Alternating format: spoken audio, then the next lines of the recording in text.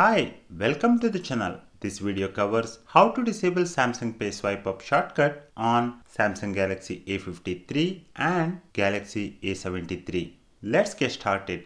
To disable swipe up shortcut, open Samsung Pay.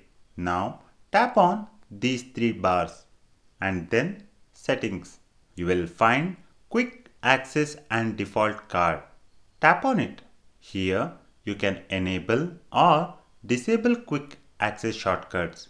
For example, if you disable lock screen, it disables the lock screen swipe up shortcut.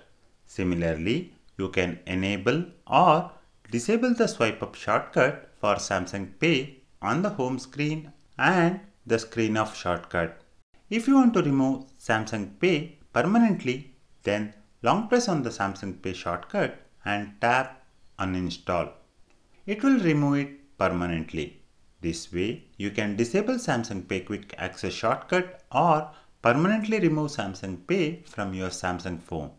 Thank you for watching this video. For more tips and tricks, please subscribe to the channel.